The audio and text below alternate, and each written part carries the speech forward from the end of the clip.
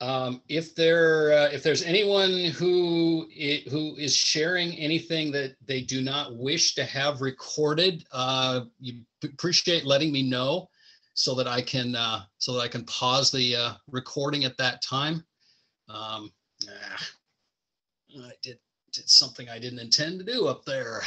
Let's see here. Excuse me just a sec here. Darn it. Hate it when I do that. Hit the wrong button.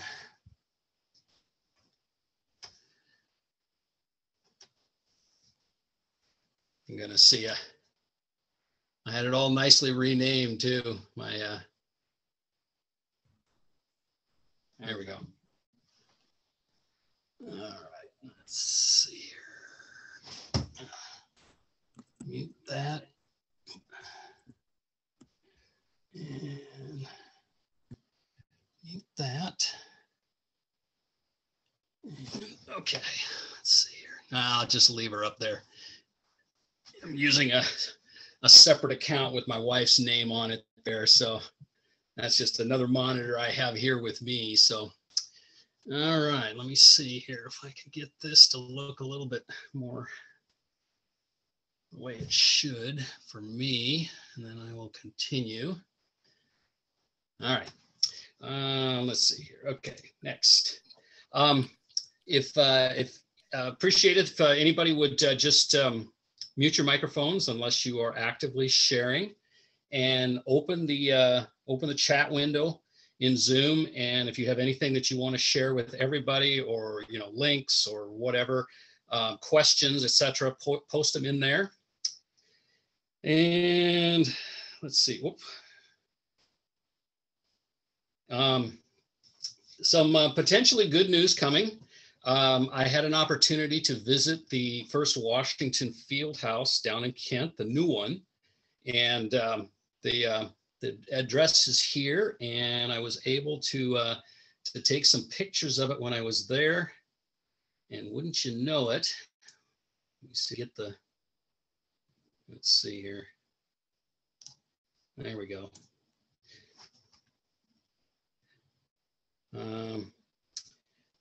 So they're in a facility very similar to what they had before, and this is the front of their facility over here. This one here, and then the one on this side here, the left one, office entry. This is out back. The interurban trail that runs underneath the high tension power lines is kind of out right back behind the facility. These are just some pictures of the interior, and it's about the same size as the previous facility, but much less office space. This is this area here is the extent of the office space for the entire facility. So the whole thing is, except for this small area here, is warehouse, and kind of looks like it did before. But they have not yet put up the big industrial shelving, which is going up along this north wall, which is on the left side of these two pictures here. Let me see. I'll get you. See if I can find a. Yeah. So this picture here, you see the forklift there, and there is a roll-up doorway in the back, which unfortunately is not accessible. It looks like it was put in there for access by the railroad tracks, which are actually back behind the facility, but there's no way to get to it. It's the only ground level roll-up door the facility has. So the other ones are loading dock height, so designed for trucks to back up to them. We'll have to see how that works as far as getting large things in and out of there. These are just a couple of pictures of the interior office area, which I'm told is actually going to be repurposed for the most part. So we would not be able to meet in there. So we will be meeting out in the high bay area, and I'll show you a little better picture of that here.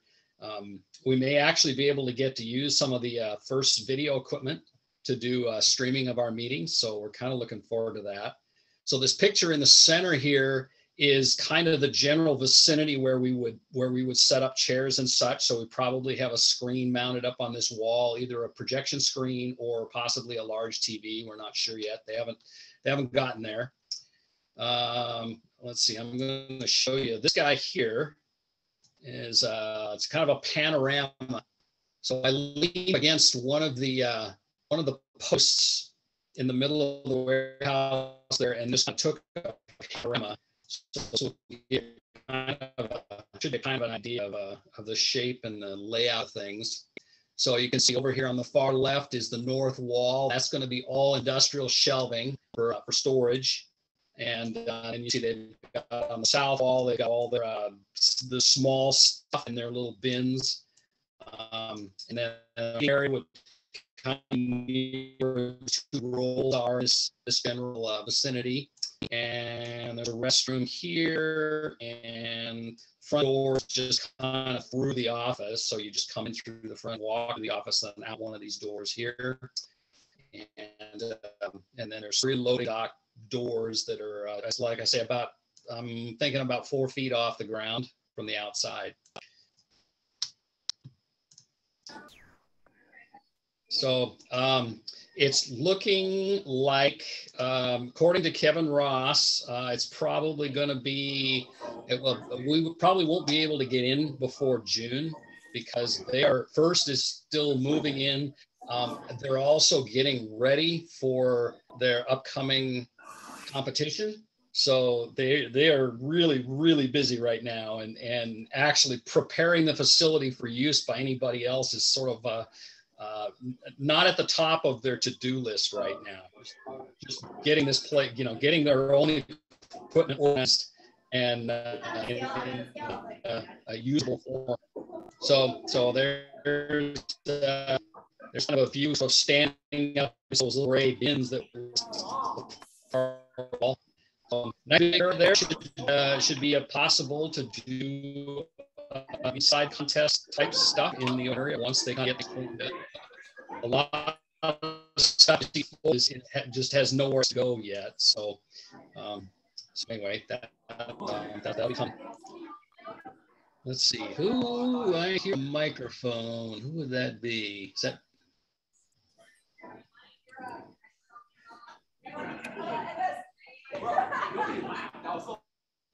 Well, that was you, Donna. I just muted you, Donna, if you were saying something. Huh. I'm not hearing anything coming from you there. You are unmuted though, but I'm not hearing you. Okay, so anyway, this last picture down here I'll show you before we move on here. This is 72nd Avenue South, 72nd Avenue South down in Kent, just south of 220th. So to get to the building, you're going to, Google will give you directions actually kind of down the block from this location, but where you want to turn in is right here between the A and the B buildings, and then drive all the way to the back. So that's where their facility is. So if you plug in the address, it will get you kind of in the general neighborhood, but won't get you really exactly there. So we may modify the address to GPS coordinates or something like that on the website so that works a little more accurately. So anyway, any questions?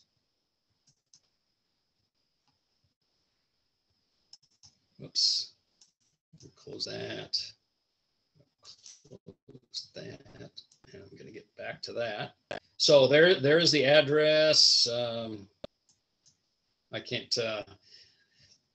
It's on the website. Well, let me see. No, I'm sorry. It's not on the website yet. I plan to get it there soon. But anyway, new website is, I believe, is in pretty good shape. So do give it a look, and let me know if you find anything kind of out of sorts or missing or whatever.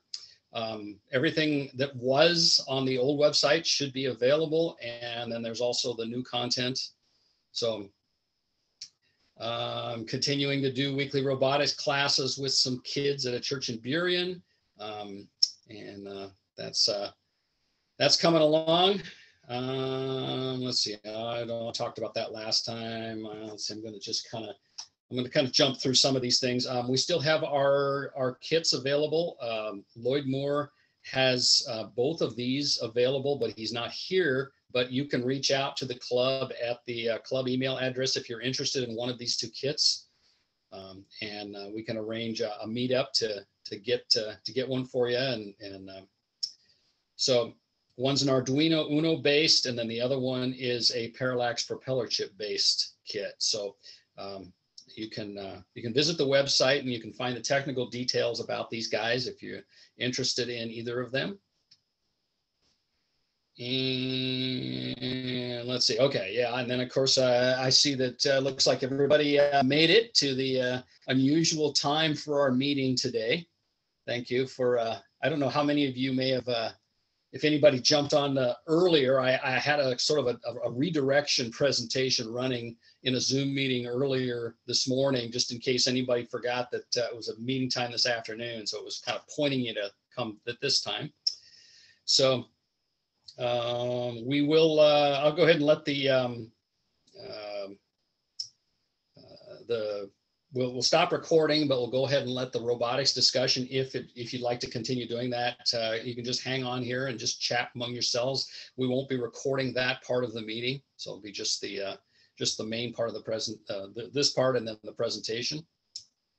Always appreciate soliciting presenters for us here. We Robert was the one that actually pointed me to you, Dr. Kondo. He's very actively scouring the internet for interesting presenters, and he fills my inbox full of suggestions. So appreciate him doing that, and I appreciate you joining us.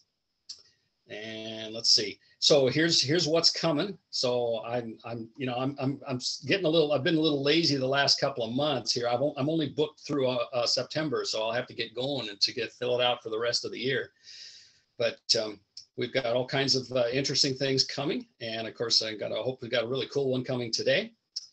And also plan to have some open discussions sort of sandwiched in between some of the others, particularly if I can't find a presenter for a particular month, then we'll have just a general discussion on some hopefully interesting topic. And a little bit later, is that Yukata? Is that correct, Dr. Yutaka, sorry. Yutaka. Did I spell it incorrectly? Or is it just sorry. Yutaka. Utaka. Okay, looks like all right. Okay. So I will. But it's okay. Yeah, I know. The Japanese pronunciation is not. I am going to go ahead and fix that. Thank you. I'll have to fix the other one too here. Let me just jump ahead and do that, because otherwise I might not remember. Yes. Taka. Thank you. There we go. Okay. All right. Let me get back to where we were. And start that. Okay. So this is a kind of an unusual thing for us. We normally have these meetings at 10 o'clock our time in the morning. So, we're kind of a morning and then early afternoon. So, but I know that would have put this at a very inconvenient time for you to present. So, but we were happy to shift things here to accommodate your, the considerable time difference between our countries. And we really appreciate you're accommodating us as well. And so we will get to you in a little bit. Let's see. Robothon, Donna, do you want to share anything about, let's see. Let me see if you're, I'm still showing you muted. So check and make sure that I wasn't hearing you earlier.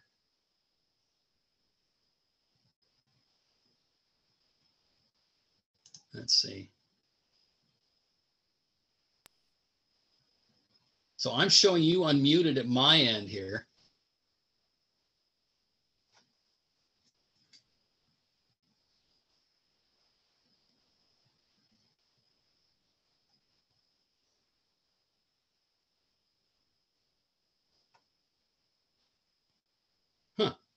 Very strange.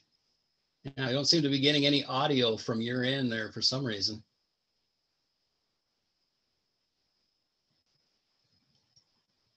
Huh. Okay, well, I guess I can kind of ad lib here. So from our last Robothon meeting, we've kind of talking about potentially doing an event coming in the fall, an actual live event again. So we'll be doing in conjunction with WAR, Western Allied Robotics, so they're combat robots down at the Seattle Center. So that is at least tentatively in the plan, assuming that nothing happens that actually messes that up. We may try to do a virtual event of some sort coming up in the April, May, or May-June timeframe. Something similar to the previous ones where we have presenters share a short 15 or 20-minute presentation on a project and have like five or maybe 6 presenters present over the course of the event. And so that if you want to sign up for something like that, you would go to robothon.org. You can also let us know via email, and in case there's any issues with actually getting registered for that, just reach out to us directly and let us know you're interested in that, and we'll make sure that that we get you in the queue. So other than that, don't know what contests we may do in the physical event, but at this point, we're probably be in the next couple of meetings, we'll be kind of talking about what contests we want to actually implement. So any questions?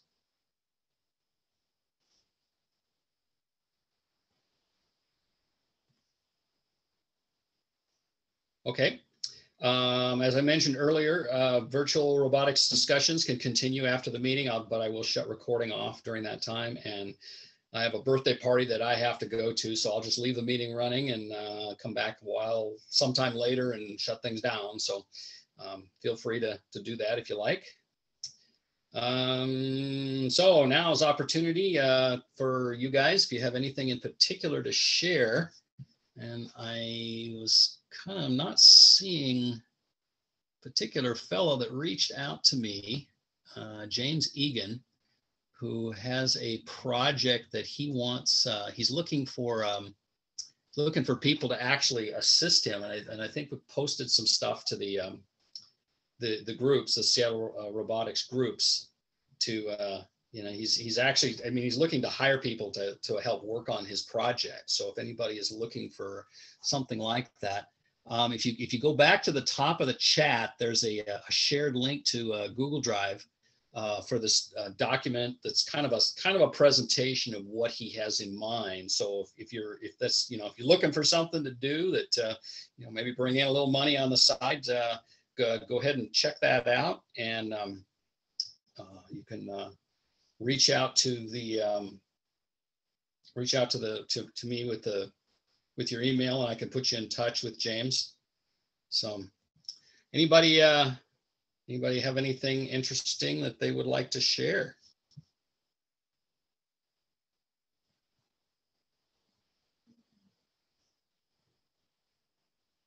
Come on.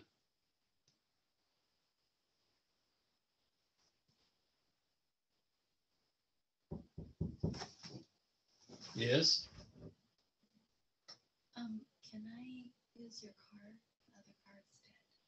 Oh. Yeah, the key's hanging downstairs. Yeah.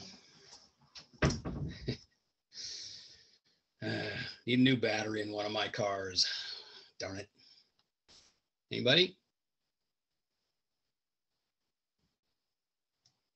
I could real quick.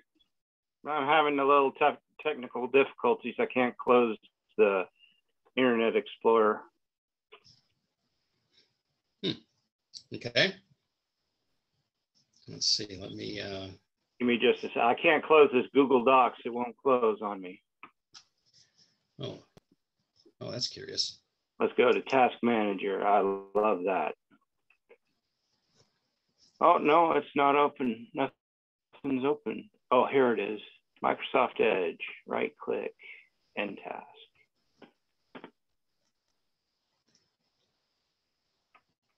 Right click, end task.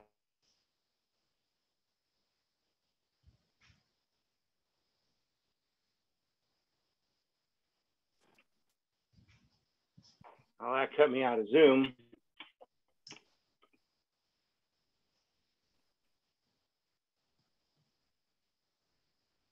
Well, we're seeing something there on your camera.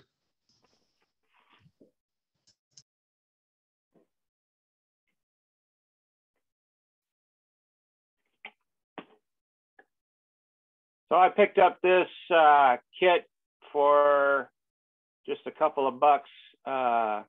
It's by Thames and Cosmos. I got it at Goodwill, I think. And I've just been putting this arm together today. There are 6 projects that you can do with it, which is another reason why I like it.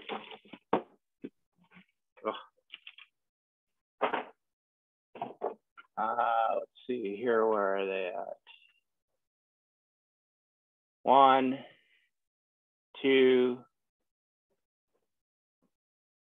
3, 4, 5, and 6. Basically, make a robotic gripper, robotic arm, and I'm having fun with it. I mean, I just put it together in just a couple of hours here. Only trouble I found, and probably why it was in Goodwill, was because the tube was cut to the wrong specs, so I had to find a, where's my camera? I tried to mend it right here. It wasn't a very good mend, so I had to find a replacement tube at the hardware store, and it was hard to find. Luckily, one of the hardware stores, True Value, had one. Stuff. Essentially, if I do it without the pneumatic tube, I just activate the hand here. Let's see if I can do it on my own. Oh, here it is. No, maybe not. I'm going to cheat.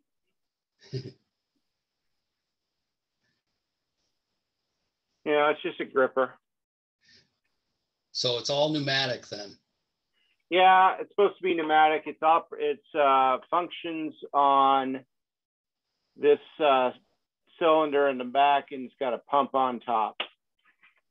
See if I can turn that there. So you just pump up the cylinder, and it goes through several. I think I have to cut one of these in half and put it to the one of these tubes on here and stuff. But I got to measure it out first. Other than that, everything seems to be working just fine. I like how you can. Where is that? I like how you can drop it up and down like that. And oh yeah, it rotates side to side here as well. So I thought that was a little neat. And then it has this little, where's my hand? So it has this trigger right here. So you go that way and then the other way and stuff. And that should open and close the hand if I can get the right length of tubing cut up and everything like that. Okay. Oh, that's it for me. So you could probably use a servo to move that little lever, and then you could motorize the pump potentially. Trying to figure out if there's a way to, electrify the thing so that you could control it with a microcontroller. Oh yeah, well I'm definitely sure you could take out the pump elements and put a little couple of electronics in there, but then you'd also have to put in a battery or power source too, as usual and stuff. But I thought it was cool.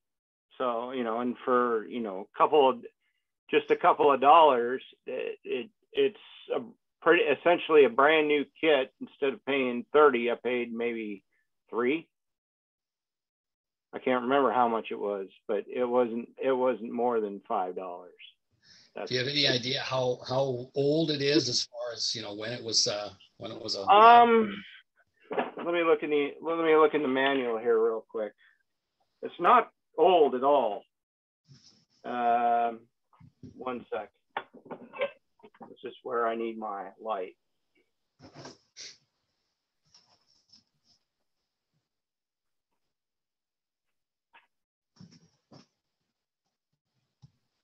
(2017) first edition. So only a few years old. So 2017, you know, somebody just didn't use it probably and donated it to Goodwill. Or they cut that tube too short. Sure. Does it have a name? Yeah. Thameson Cosmos Mechanical Engineering Robotic Arms. Thames is Thames, like the river, and my stepmother. And Cosmos is Kosmos. So, I mean, it's for ages 7 to 14 usually, but I still like those things. Cosmos, okay, yeah, looks like James Cosmos. They usually have a lot of fun kits together, not just robotics, but science-based kits that you can get at the. I love to go to the science museum and then go to the shop at the end of whatever exhibitions that they have, and they always have cool toys. Mm-hmm. You know, sometimes that's where I get. You know, you can get some really cool robotic kits and stuff that you might not get at other places. Mm-hmm. Cool.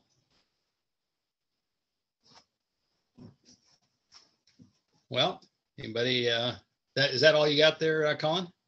That's all I have. It should be, yeah, that's all I have today. Okay. I mean, I find it crazy. I'm the only person.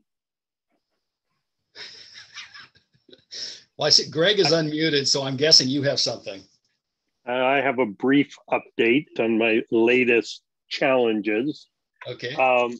So this board right here is a custom board that I've built, intended to drive up to 6 stepper motors. It has a SAM-D21 in the middle. SAM-D21 is the same processor. It's another Atmel processor. Runs at 48 megahertz typically. The Arduino Zero has that processor, as do numerous other like Adafruit boards. They all seem to use doesn't matter which board, they all seem to use the 48 pin 256K flash size. My challenge came about, I soldered up this board and couldn't get any signs of life from it. The challenge was it's the 128K version, because I could not find any of the 256K versions anywhere. And when you're using the Arduino framework with a different processor, there's numerous files you have to touch and tweak.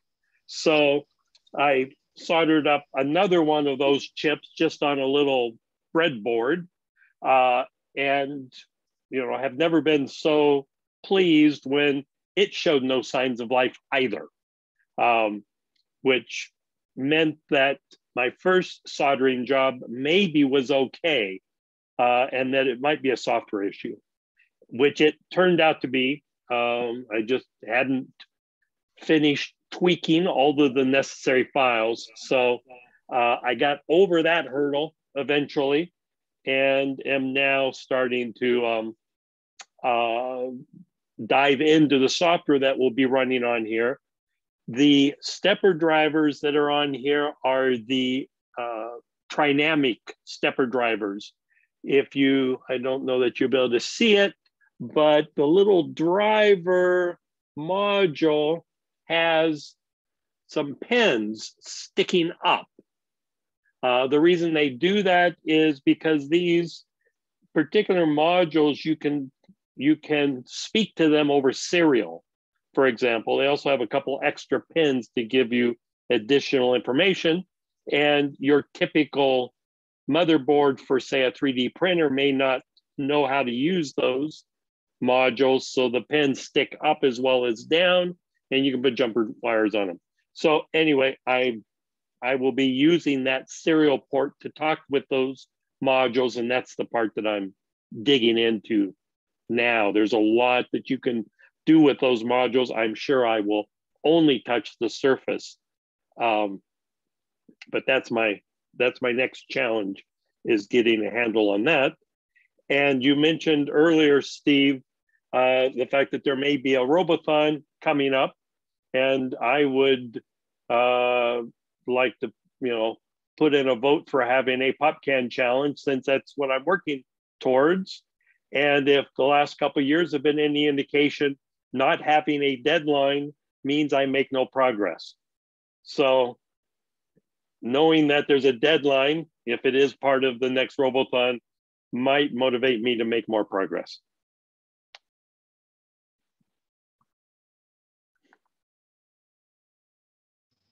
Okay, well, that is duly noted. I think Donna, Donna's still, oh yeah, there she is. So I would assume that Donna has caught that as well, and that will be, we'll make sure we put that in the lineup. So yeah, we've got a lot of, there's a lot of kind of interesting things that are ideas that are floating around with regard to the next Robothon. One of them being that it would be kind of cool to stream it, so that people who have been joining us, remotely at these meetings and aren't locals would be able to at least watch it. So figuring some of those kinds of things out, and then possibly having side presentations like the virtual Robothon exhibitions that we've had maybe there. There's all kinds of interesting things that we could do. So plus however many of these contests that we think we could bring back and get enough participation to make them worth doing. So anyway, yeah, well, I think let's see, Mark Kenworthy? He's another one of the Pop Can Challenge guys that I'm sure would like to see that come.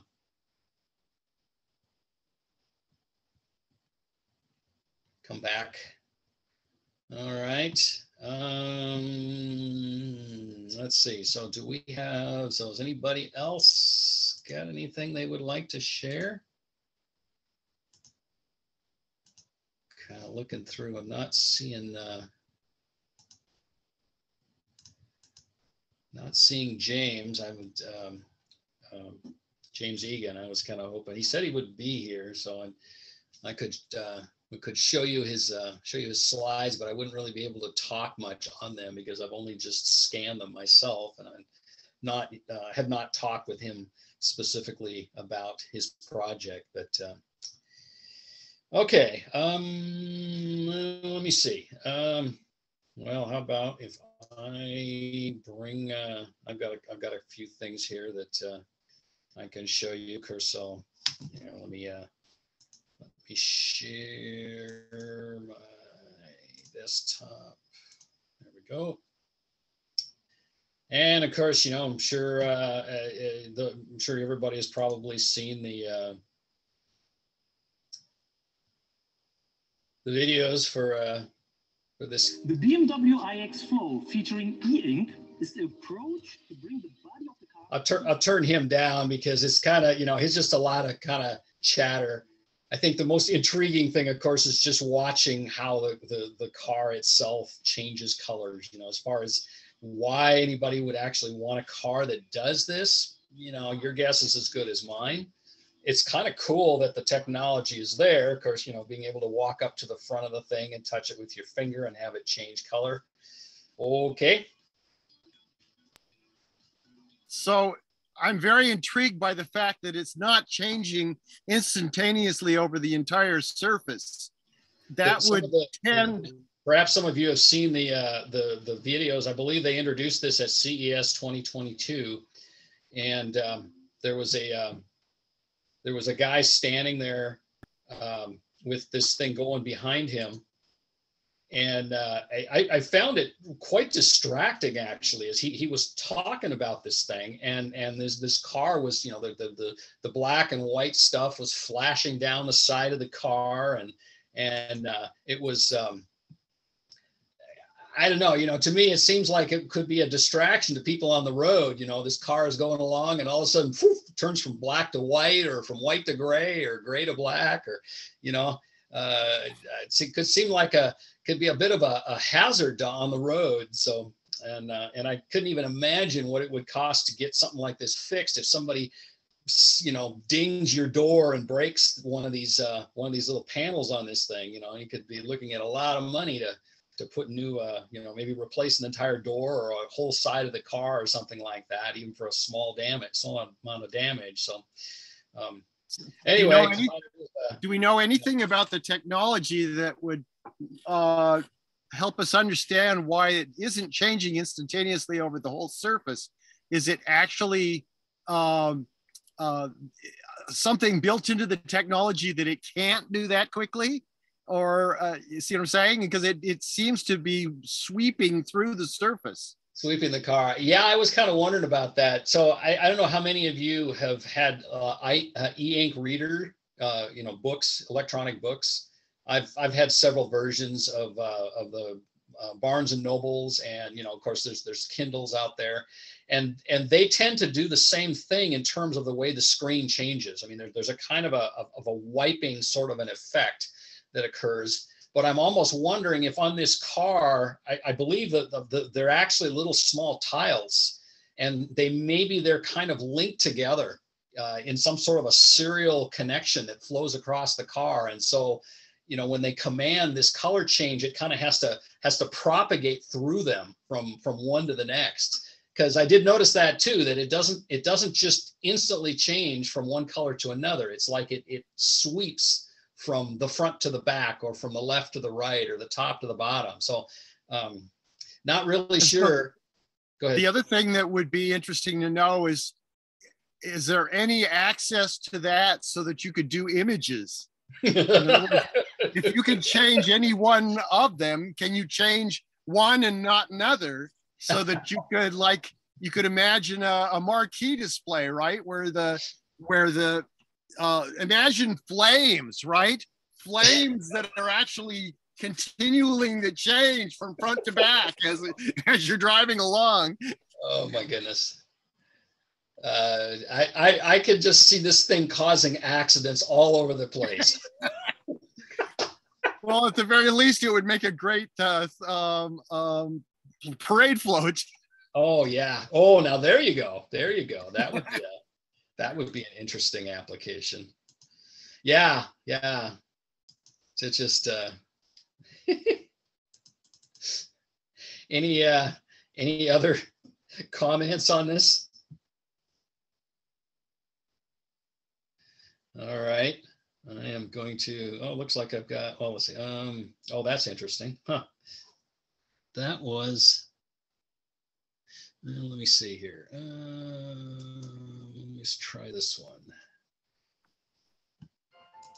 Okay. Let's see. Let me share again here.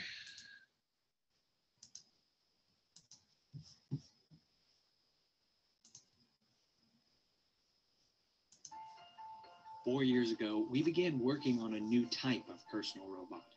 We designed it to physically assist people in their daily lives, especially where pain or other health conditions impact their activities.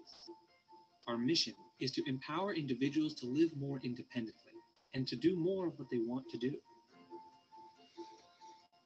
I feel very strongly about living independently and living on my own. I have 3 children who all invite me to be part of their lives, but I don't want to be dependent on them. And so anything that I can find that will help me do that is really, really valuable to my quality of life.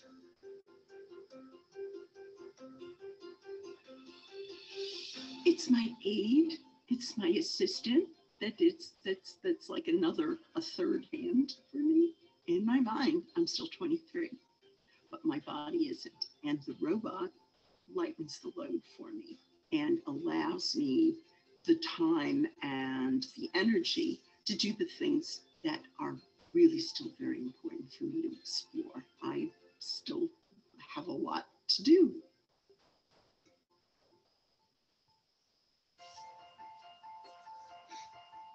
Alexa, ask Lab 1 to come to the dining room. Okay, going to the dining room now. Using the Labrador provides me a lot of independence, whether it's setting the table or getting the laundry into the washing machine. I'm not lifting anything. I'm not having to bend over. I'm not at risk of falling. It's providing me with the ability to do tasks that normally I would have to ask for help with. It's like having a second person in the house. It helps that much. Some of the abilities that I lost following my stroke was the use of my right side. I'd never realized how much I couldn't do anymore. But with the retriever, when it was introduced to me, it was like regaining that whole right side again, because I was able to carry and move things for me that I unable to do at this point. So it's giving me that confidence level to where with the retriever, that's my right hand buddy. You know, it's something that I look forward to, and that I could say, hey, you know what, let's go on with life. Like, it doesn't stop here, it continues. Doing the groceries is what you should be doing anyway. You don't miss bringing in the groceries, you know, things like that, until you can't do it anymore. And to not have to ask for help, to be able to do it myself, not struggle with trying to lift a bag or put it on my lap and roll into the kitchen one at a time. I could get these things done. The independence and the freedom and just the self-worth of doing it, not having to feel that, you know, you're somebody's burden. The robot gave all that back.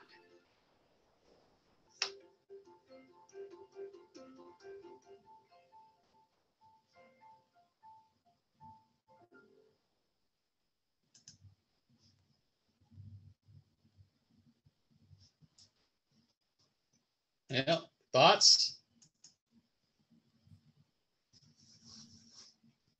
Any idea how much they want for that? Well, let's see. It says here that this is a pre-production unit.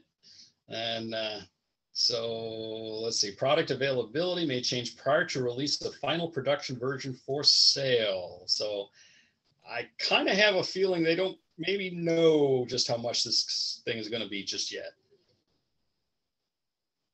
I thought I like the, you know, did you notice the multiple wheels when they did the little close-up down near the floor when it was running up on the carpet there? And it looks like it has a bunch of wheels that run down the whole length of the thing.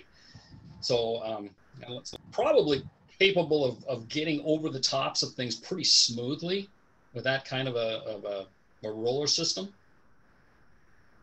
Doesn't look like they're trying to do multiple floors though at all. Yeah. Then you'd need one of those, but you could all, you know, they have those residential elevators that you can install. So I suppose maybe they would encourage that, or better yet, just buy another one to use on the other floors. You know, so. Well, yeah, there you go. But that doesn't get things from one floor to the other, but an elevator could do that. Yeah, I've been involved in a few of these kind of assistive technology things, and the problem with them is that, you know, corporations, investors, they just won't invest in them because there isn't this there isn't a huge marketplace to sell into. Mm-hmm. And the technology, you know, there's substantial costs with doing that, all those nice molded panels and all of that plastic that you've got to injection mold and blah, blah, blah.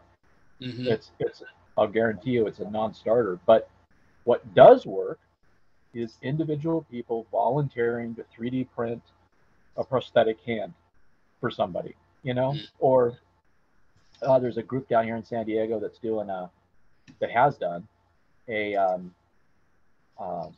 wheelchair for kids, a powered wheelchair for kids that's made out of PVC. And you know, nobody's going to go out and produce those, mass produce them. But a family that has a kid that needs a wheelchair can grab some PVC and toss it together and buy some off-the-shelf parts and wire it up. And next thing you know, they've got a little wheelchair for their kid that they didn't have to spend. And this is no kidding, $100,000 for. I mean, you know, like the you think about wheelchairs, that's a fairly good sized market segment, but they're still really expensive. Electric wheelchairs, smaller market segment by quite a little bit, but you know, you can get those at a reasonable price.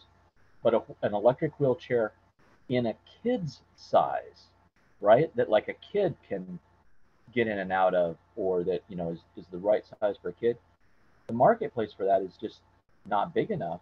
Nobody makes them, or very few people make them, and the people that make them charge an ungodly amount of money for them. So you have to have like Mac Daddy insurance to be able to afford one. But you can make a PVC wheelchair for your kid, and you know, put a joystick and some DC gear motors and, you know, a little control box, and away you go. And they've got all the plans online and ready to go.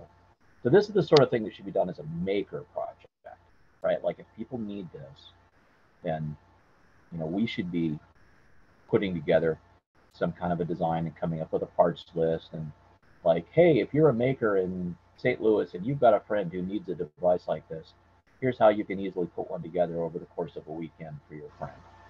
That's how this kind of stuff can work. Yeah. All of that was in my opinion. Sorry, I should have told you that. In my opinion. We got that. Thank you.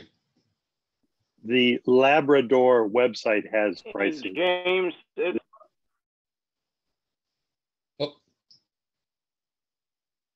Go ahead, Greg. How much are they?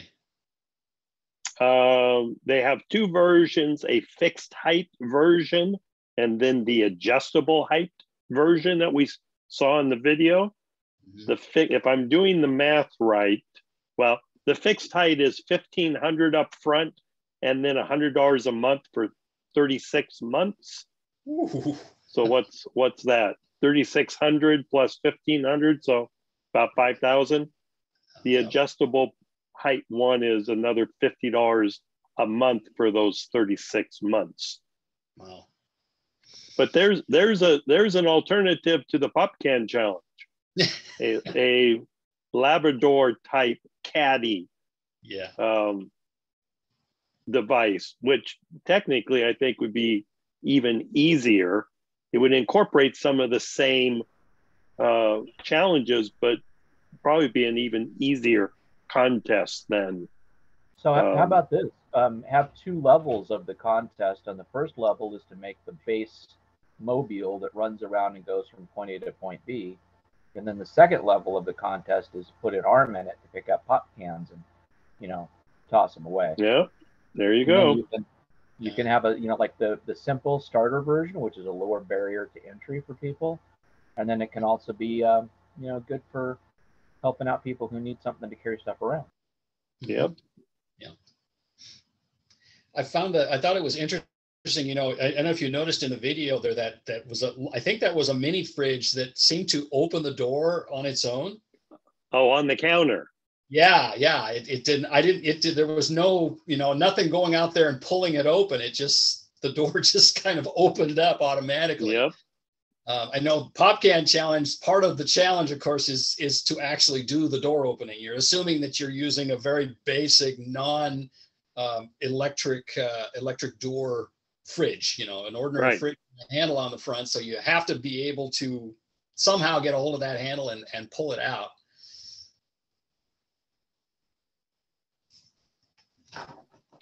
And then I put a link in the chat for a wheeled platform by Boston Dynamics that they were showing off at CES. It was interesting watching the video, mostly from a reverse engineering standpoint. How does it work perspective. I don't know that I would ever try to duplicate it, but it was kind of fun watching this say, well, how did they make it do that? Mm-hmm. Hey, James, they're not gonna create, the corporation is not gonna, we all know this, corporation is not gonna start something unless they can make a good profit on it and stuff and get a hold of market share and all that, obviously. And so, yeah, I mean, we're not gonna see, it's gonna have to be like a Kickstarter or that type of funding to get wheelchairs made like that, because it's all about profit motive, really, and getting hold of the market share, I think.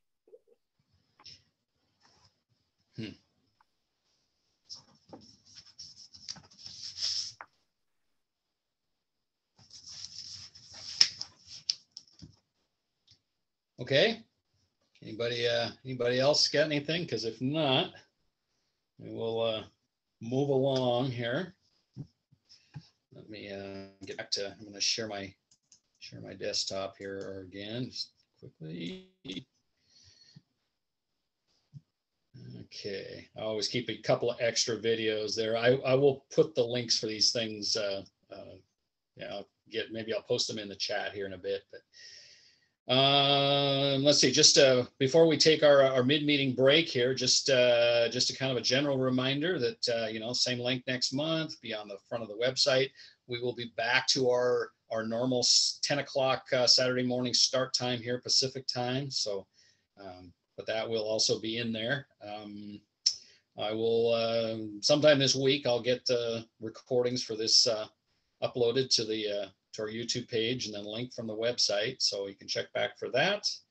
And feel free to continue to put information into the chat window so that everybody has that. And then I also actually post that into the meeting information. So the meeting slides are there, the video, link to the video, and then all of the chat as well. So anything that you don't have to worry about taking notes on any of that stuff, you want to be able to get that. So with that, of course, this time, well, for Professor Kondo, this time is going to be way off compared to his, but let's go by this clock. Let's take about what do you say, till about 4, maybe 4:01, 4:02, something like that. So about 6-7 minutes, and we'll take a break and run to the bathroom or whatever, and we'll get Professor set up here with his slideshow, and then we can we'll resume. So call it about 4:02.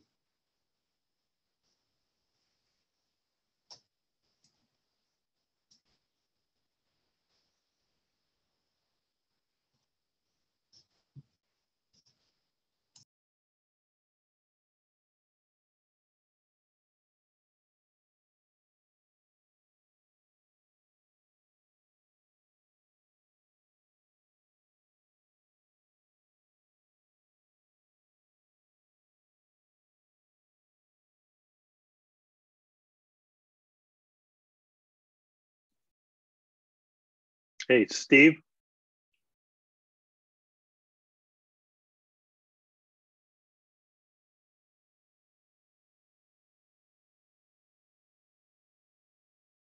Sorry, yeah, I muted myself. Yeah. There we go. Yes. You mentioned a link that was posted at the beginning of the chat. For those of us that arrive later, it doesn't show us a history. Okay, well, I can, let's see here. I think I still have it in my copy buffer. Let me check. I mean, is it at the top of your chat? It is, yeah. It's, I posted it just a little while ago. Let me see.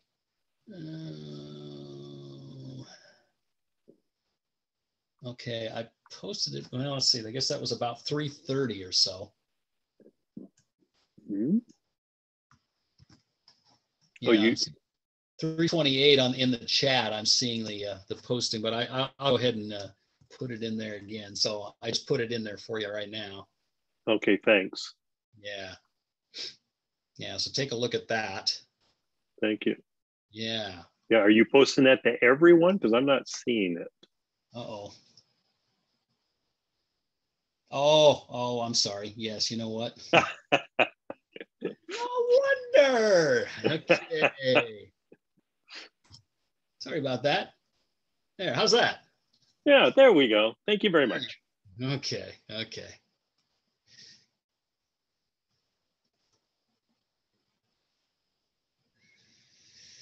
All right.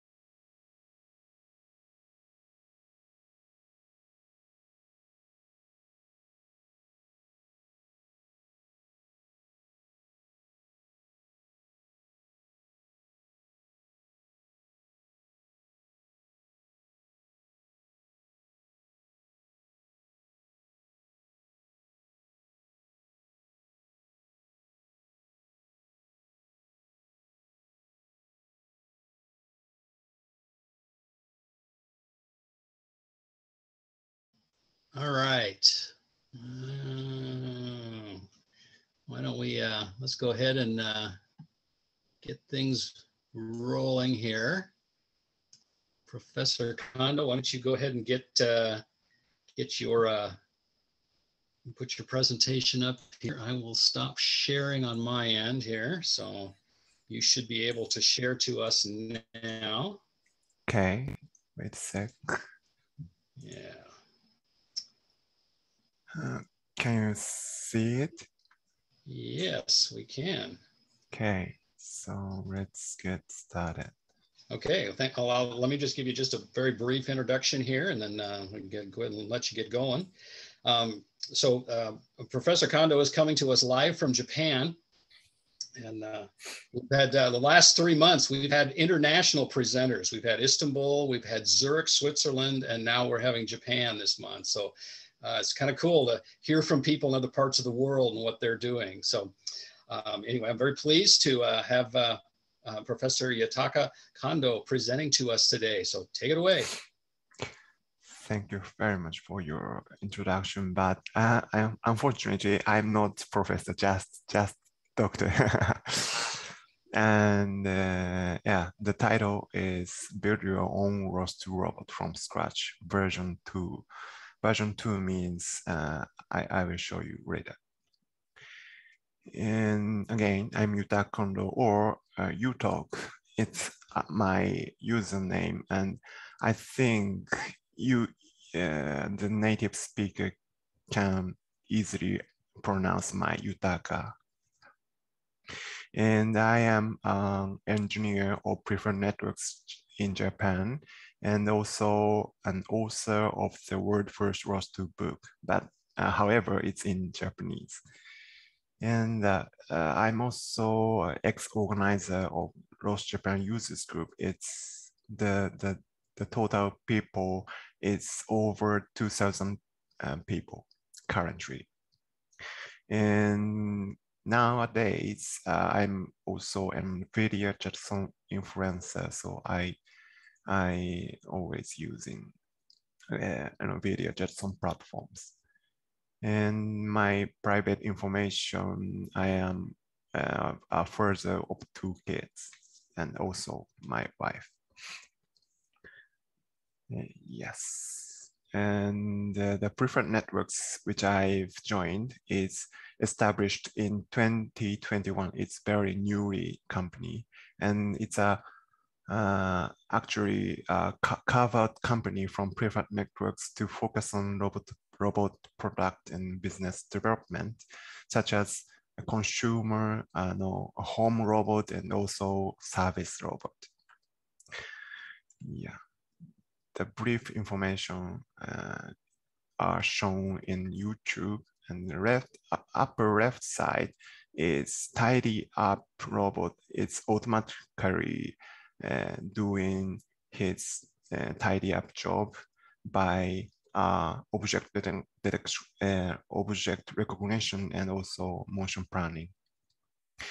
And the right upper side is robot teaching by natural language. Left lower side is our prototype mobile manipulator to clean up a desk and wall for the disinfection for the COVID-19. And the right lower side is our mobile robot for the construction site, and it has a camera to detect the collision-free field by the semantic segmentation, so the robot can easily move around without collision. Of course, it's use radar, but also use camera, RGB camera. Today's agenda is 4 topics, and one is ROS and ROS2, and second is robot design with ROS2. The third, robot control by ROS2. And lastly, I will introduce a use case, other use case. And today's goal is we will be able to build your own original ROS2 arm robot from scratch. And version 2 means I have version 1 presentation for this ROS Developers Day conference on 2021. And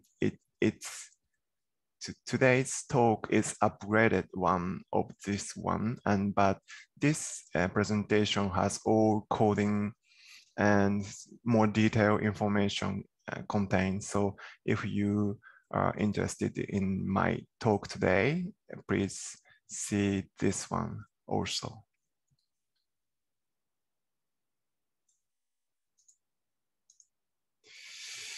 The first topic is ROS and ROS2.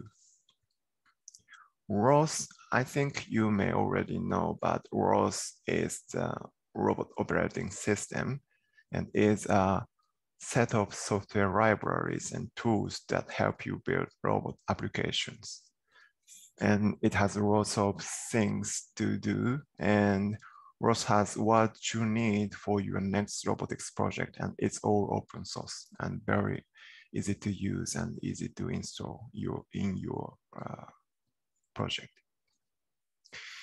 But the original use case of ROS is limited, restricted.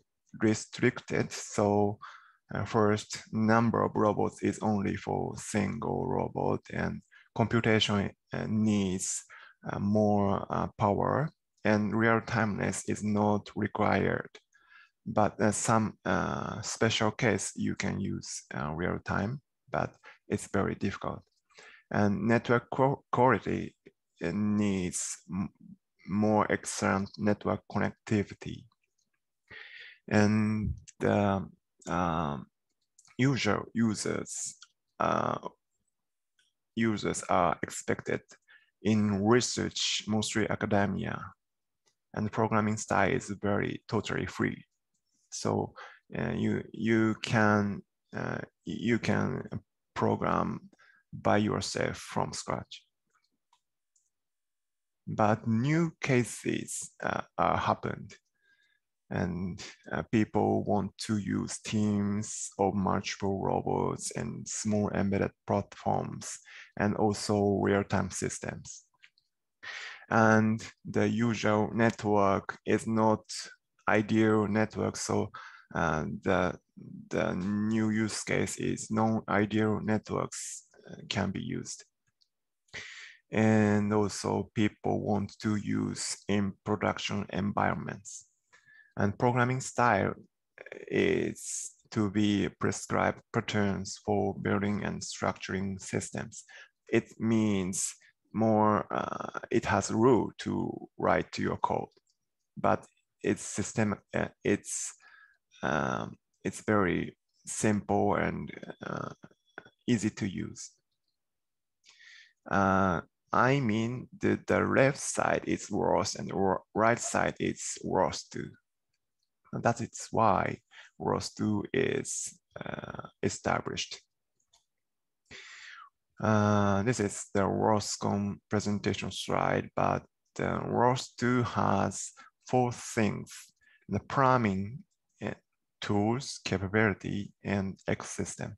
Priming means the node graph. I mean the program connects each other nodes. And tool means visualization or simulation. The capability means manipulation software or navigation softwares or more. The ecosystem means the community, which runs this Seattle Robotics Society. And the background of priming system is used DDS. DDS means data distribution service, and it's a middleware protocol and API standard for data-centric connectivity. And it is used by very large-scale system like a plant or factory or very vital systems. So the DDS technology is very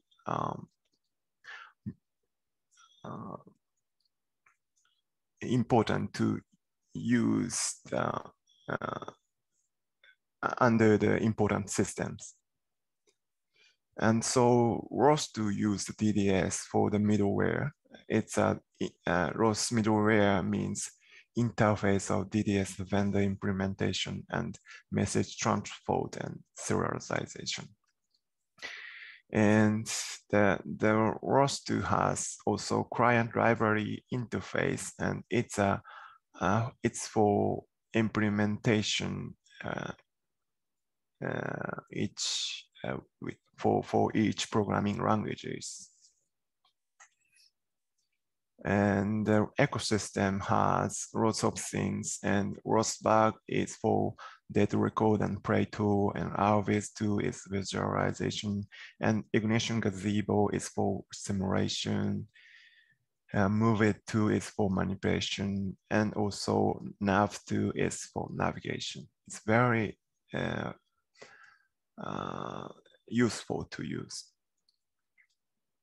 And next topic is robot design robot design with ROS2. Today's goal is to build the pan tilt bot from scratch, and it's a minimum viable arm robot, I hope, and it has pan tilt axis, and its motor which I use is robotics dynamic cell motors. And also on top of the hand has a camera, and it is interior sense. Robotics dynamic cell is a sub-motor for robots and lots of operation modes. For example, current control, velocity control, and position control. And it is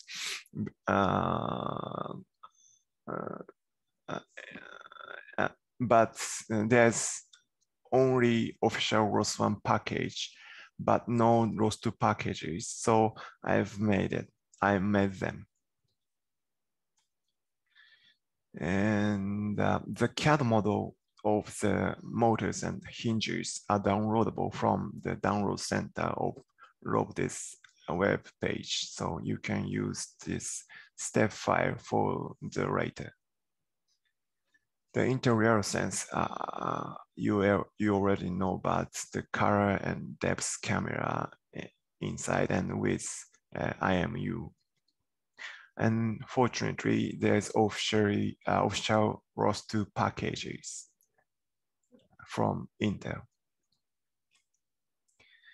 So how to design your robot, and it contains 5 steps. First, design your robot by some CAD software and export URDF. It's a robot format for ROS, and it's from a CAD model. And you need to migrate the ROS format to the ROS2 format and enable the ROS2 control configuration, and then run with ROS2 applications. URDF means Unified Robot Description Format, and it's XML format for representing a robot model. For example, this is URDF, but it's a tree representation, but actually it's a XML format. And the ROS ecosystem can be used the URDF for the visualization or simulation. For example, for my case, I use Fusion 360 for the 3D CAD software because there is a personal license for hobby use and it's free, but limited functionality, but it's very enough to use. And then you need to export the URDF file from the Fusion 360. So I used this Fusion to URDF repository to export, to convert the Fusion 360 model and to the URDF model. Be careful that the Fusion to URDF can only export ROS2 format, not a ROS2 format. This is the example of the video to design the pan-tilt board from scratch and then exports, URDF exports.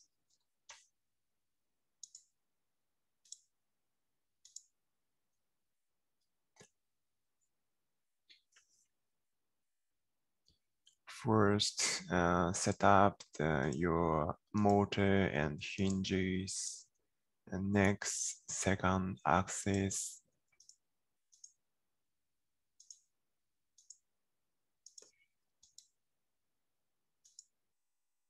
Be careful, the root of the robot need to named as base link. It's a restriction for the exporter. And next, you can change the rotation limits for each motors. This is the complete model of the robot. And next, export to the URDF.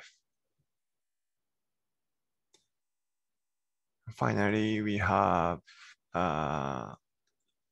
robot URDF format for the pan-tilt board.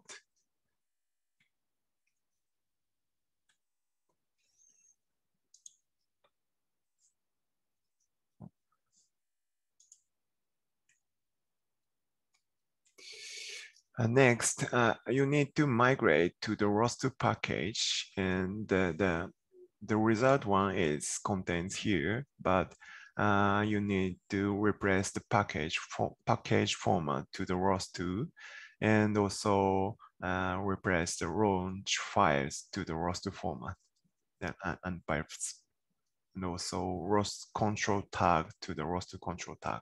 I will explain about it. And also, after designing the arm robot, you need to attach the real sense on top of the pan-tilt board. And official real sense 2 description package contains the real sense URDF file, and you can easily insert the D435 model into this pan-tilt board URDF like this.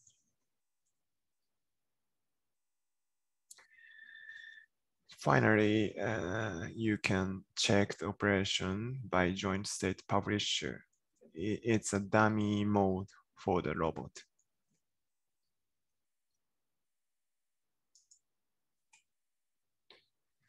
And then the next third topic is robot control by ROS2. ROS2 control is a framework for robot control, and it is a pluggable architecture, and it can switch the controller from, for example, position control to velocity control or velocity control to FO control. And also the hardware interface is also pluggable. I mean, for example, today's case, the robotics system interface. If you have the robotics system interface, you can use it, and also switch to the other robot platform you can use. Yeah, and also the ROS2 control framework is applicable for the third-party system like Move-it2 and Nav2. So once you have a ROS2 control framework, you can use any kind of ROS2 applications. This is my repository. Dynamic Cell Control has three packages. One is a dynamic cell hardware, which contains system interface implementation for dynamic cell. System interface means this side of interface. And punted board description means which we made before. It's a use case for punted board. And also, this is official robotics product, robotics open manipulator X, and this package contains a use case for it. This is the concept of dynamics hardware, and this is a dynamics hardware, and it connects to the resource manager and also real robotics dynamic cell motors. And it has two interface.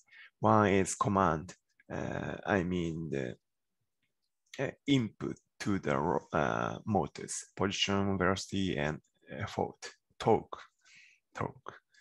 And output interface has position, also position, velocity, and effort. You need to describe the ROS2 control plugin configuration like this, and red area this is described hardware plugin information, and also blue areas are described the joint information. And next one is ROS2 controllers plugin configuration.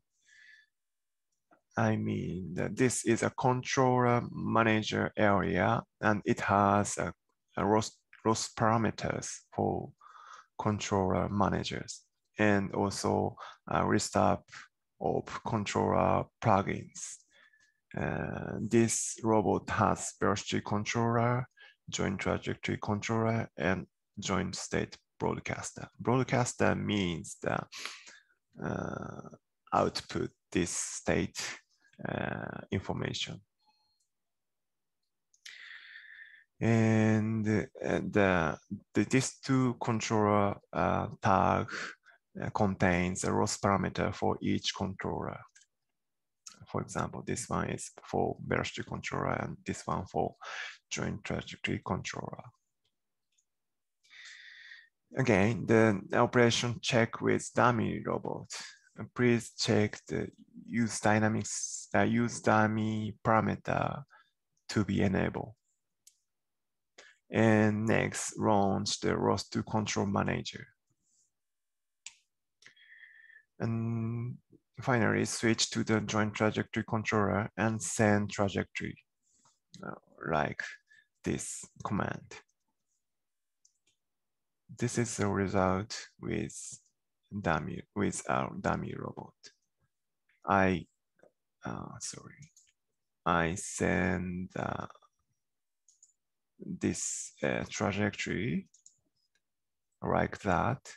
This is a radian parameter, but it has 2 degrees of freedom, and this is a duration from time from start.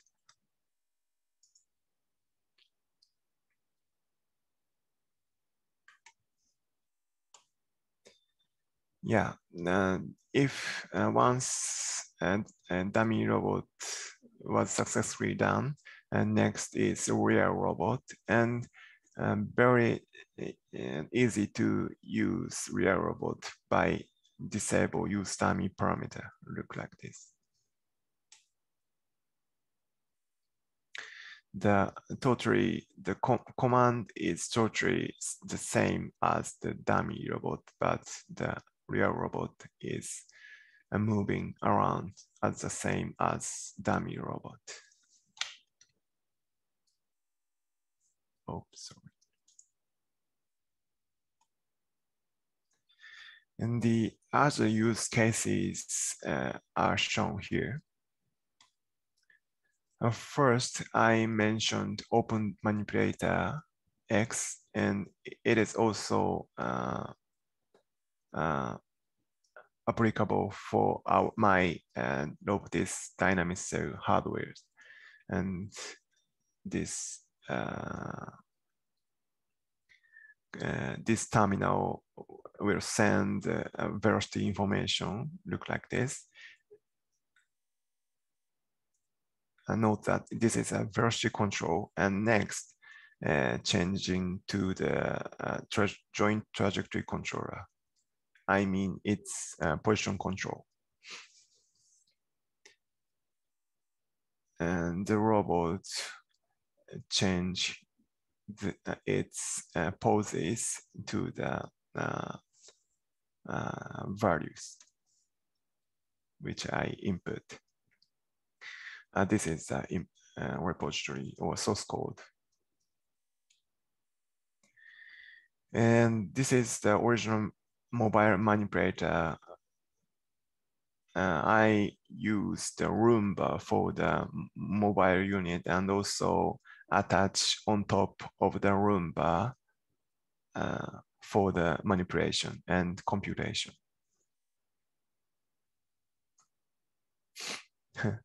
The special issue is the on top of the hand has a LiDAR. And it can move with joystick and wait a sec.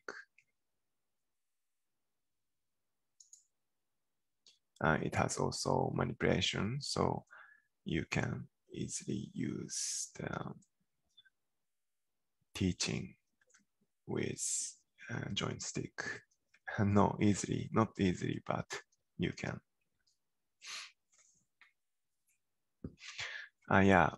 This robot has Jetson Xavier for the computation and also has interior sense for the visual sensing.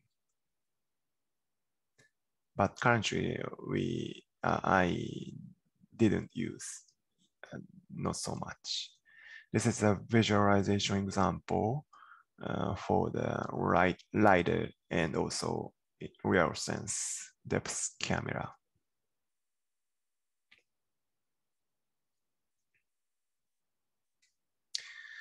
And this work contains here. So if you are interested in this robot, please refer here. And the neural network application, I made it. And first, oh,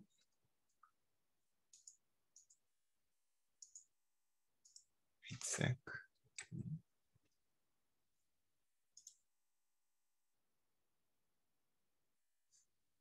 Oh, I'm sorry. Okay. And this is a gripper control by hand gesture estimation. I used the hand gesture estimation by neural network. And also this is, sorry, we cannot, I cannot show the video, but inverse kinematics estimation by neural networks, fully connected neural networks. And it is in usual case, the robot can be calculated by mathematical approach, but in this case, I proposed the neural network approach, and it is successfully done for reasonable, precisely for reasonable approximately.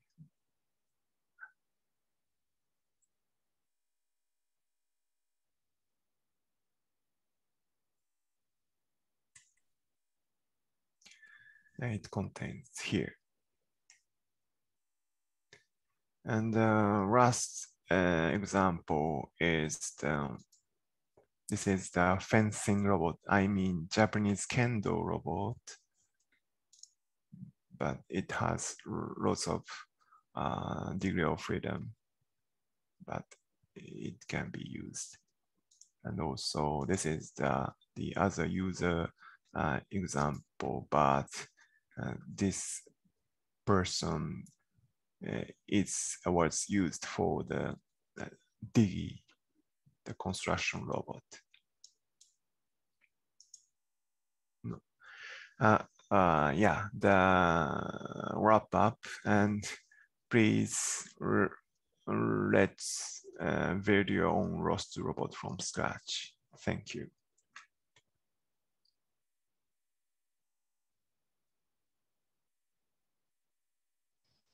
All right, thank you, Yutaka. Yeah. Oh, well, questions. Got to be some questions out there.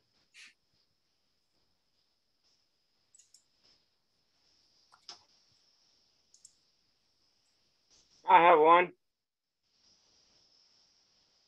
Okay, go ahead, Colin.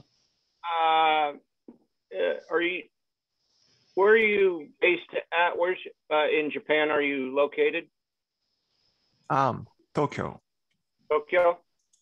Yes. Is your lab available to visit, or is it closed off? It's not laboratory, but company, and it's not easy to enter my company because we are developing newly robot, but I hope please come in. So please send a contact before coming. Of course, of course. I mean, I go to Yokosuka a few years. Really? Not lately, though. Not just the pandemic, but somebody took a permanent position there. So that excludes me from going on every 2 years or so until there's something else. But I did, last time I was there, I actually stumbled upon, in Yokohama, I stumbled upon the satellite, I can't remember what it was, satellite imaging and satellite equipment and stuff. And all of a sudden, you know, I happened to entered the conference almost by accident, and it kind of was a happy blessing because I learned about quite a lot about satellite communications equipment while they were having it at the conference center. This was right before, this was January 2019, right before pandemic hit. It's great. The Yokohama is closest by Tokyo, so please come in later. And also, I want to join this Seattle of this community on site in the near future. Oh, that would be wonderful. Yeah. Yeah. So it's great community. Perhaps we will have, by this, hopefully by this summer, we will be meeting in person again. So that'd be very cool. Yeah, great. Yeah. I did have a question at the very beginning of your presentation when you were showing, you had the kind of the 4 video boxes going. Yeah. and the robot that was running around the construction site. This one, yeah. This had I saw some lights like yellow and green lights underneath it. I was kind of curious of what it was doing there. Is that? Yeah, then this robot has only RGB camera and also LiDAR, but using deep learning technology, you can recognize the free space area by semantic segmentation of the deep learning technology. This is the example of the free space segmentation, and this green area is free for moving, and pink area is collision aware area. Huh. I mean, this one is, for example, cables or some collision object. Mm-hmm. Mm-hmm. It was also able to. I mean, it could detect people? Yeah, yeah, of course, yes. Yeah. And the depth information from the RGB, the depth information is got by deep learning with RGB camera only. Oh.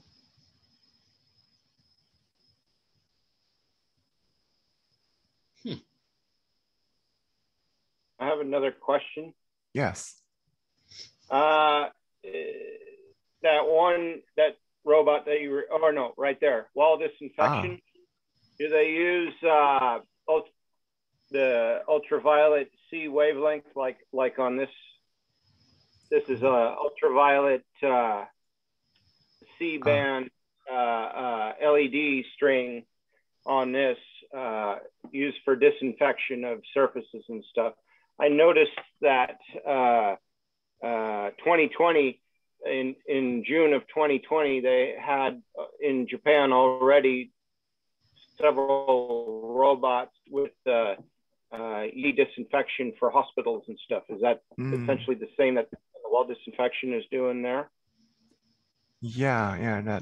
This is the disinfection example, but our company doesn't for the hospital mobility.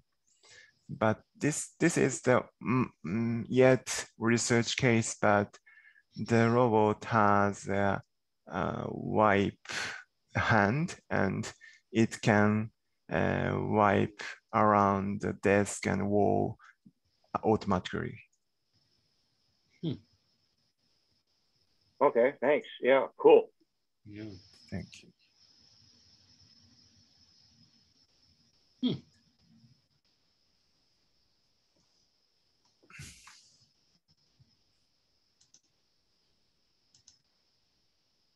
Okay, we got any?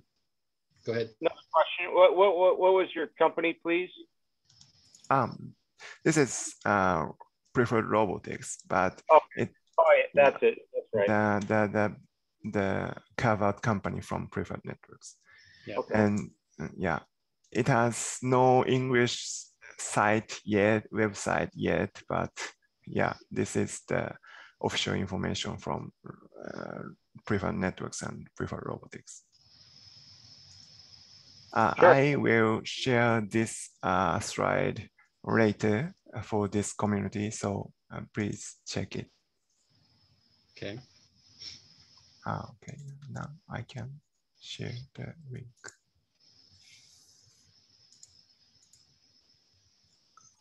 Wait a sec. I mean, certainly, if I'm nearby, I would certainly send you an email and ask to meet up. But yeah. Only if you're available and nothing, it's not too much of an inconvenience for you or anything like that. And usually it would probably be on a weekend, either Saturday or Sunday. Mm-hmm. Because, I think I can with my family also. maybe. Yeah, we're all busy, but the trouble is, you know, it depends on my work schedule, and oftentimes when I'm in Japan, it's 10-hour days, 6 days a week, or longer, much longer. Yeah. Sometimes 12-hour days, 6 days, or 7 days a week. Mm-hmm. And it's often it's very hard for me to get time off to go anywhere, and I usually can never make it past Tokyo, but it's plenty to do in Tokyo. Oh yeah. Yeah, I hope so. Excellent. Thank you. Everybody see that over in the chat there? Yes, thank you. You're welcome. Any other questions?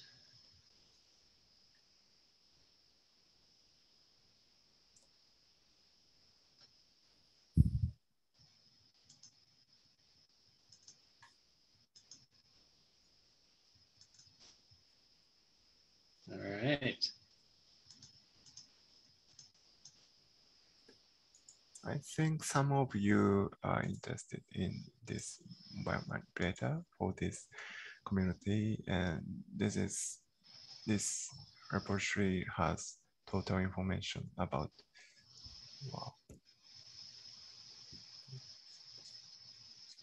for this robot. I think you can see later.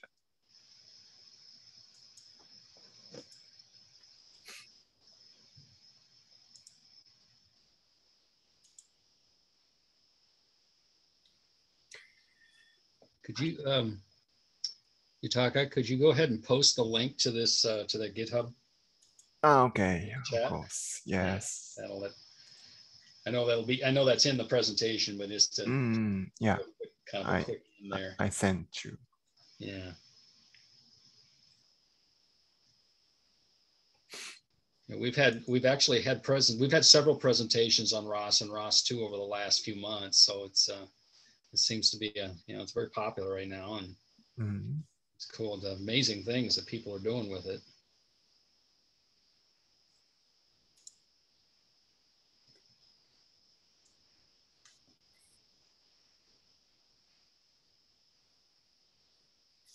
Let's see. Is there a GitHub for Seattle Robotics Society? We haven't set one up. Probably makes sense to do that, though, wouldn't it? Yeah. Yeah. Good opportunity. Yeah.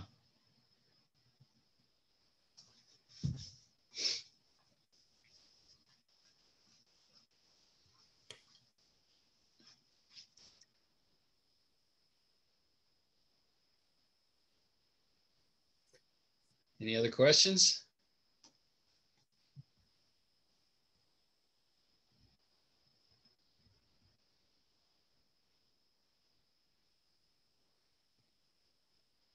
All right. Well, thank you.